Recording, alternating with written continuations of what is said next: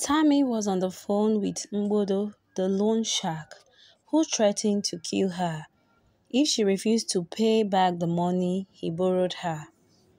Tammy starts pleading on the phone with a panicked face.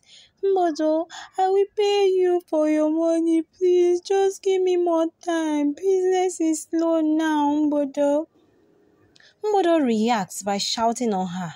Tammy, I'll give you 7 days to come up with my balance.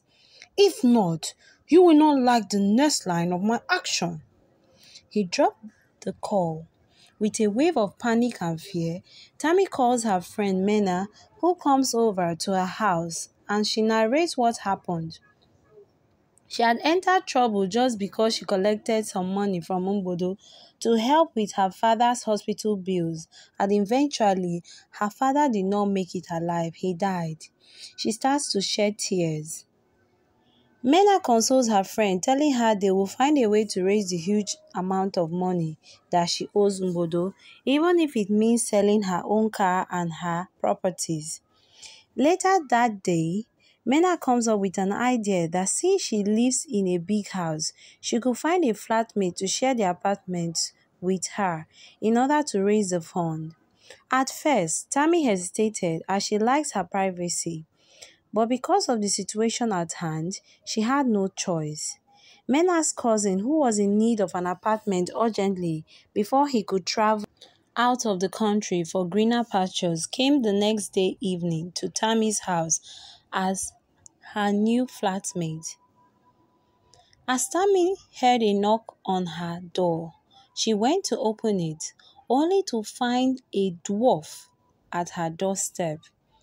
Immediately irritated, she shut the door against the man. Tammy reached out for her phone and called her friend Mena, who confirmed that it was her cousin brother that was at the door, that she should show some respect and courtesy and open the door for the man. With rage in her, Tammy opened the door and the man came in introducing himself as Anthony. But she walked out immediately, leaving Anthony alone. Anthony sat in the sitting room waiting for her to return. It was later that night that she came back to the house, only to find Anthony lying down in her couch. Immediately, she went to get a cup of water to sprinkle over his face. She started screaming at him. "What's the meaning of this? Why will you sit on my couch with your smelling body?" Anthony apologized, and it was because he was tired. He did not know his room.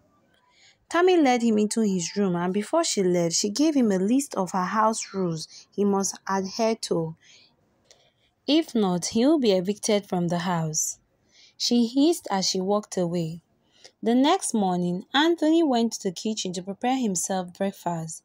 When Tammy woke up and went to the kitchen, she started screaming at Anthony and warned him that never in his life will he ever touch any of her properties. Anthony replied her, "But I am your flatmate. I paid my rent." She continued screaming that if he cannot abide with her rules, he should come and pack out immediately and she will get a refund. After some days, Tammy was on a call with her boyfriend. She asked him if she could come around to visit him, but her boyfriend lied that he was not in town. He traveled. So instead, she went to visit her friend Mina, and she complained bitterly to Mina that she was not comfortable with the idea of having a flatmate, let alone a dwarf as a flatmate, that she gets irritated at the sight of Anthony. But Mina advised her to be calm, that she should take out time to get to know Anthony, that he's a loving, caring guy, that she should forget about his size, that he is good to a fault. As they both went to have lunch in a restaurant, Tammy saw someone that looks like her boyfriend, Uzo. So quickly, she approached him to ask him what he was doing there, only for her to see him on bended knees, proposing to a lady, and people around gave a cheer. She was so disappointed that she ran off, leaving her friend Mina all by herself. She wouldn't leave her room for days, and this got her flatmate worried. Anthony checked up on her regardless of how badly she treated him. She cooked for her and did her laundry. One fateful day, Mbodo the loan shark stormed her house with his boys. They dragged her out and were about to beat her when Anthony came in rushing in and stopped them and started challenging Mbodo. Guy, is this how to treat a lady? What if she was your sister?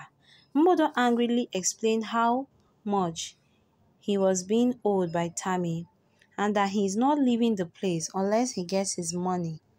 Anthony demanded for his account number and made the transfer. He even went ahead to add interest, and Anthony demanded Mbodo to leave the premises with his boys. Anthony reached out to Tammy and helped her out from the floor. They both started talking. Tammy was so shocked and surprised how Anthony cleared up her debt, not regarding how bad she treated him. The next morning, she went to knock at Anthony's door with a peace offering meal. She apologized on how she badly behaved and offered that they become friends. Anthony smiled and accepted her apology. During one of their conversations, Tammy found out that Anthony was a wealthy young man who made his first millions at the age of 20 and has multiple chains of businesses globally. They began doing things together, cooking together, watching film together, relaxing together.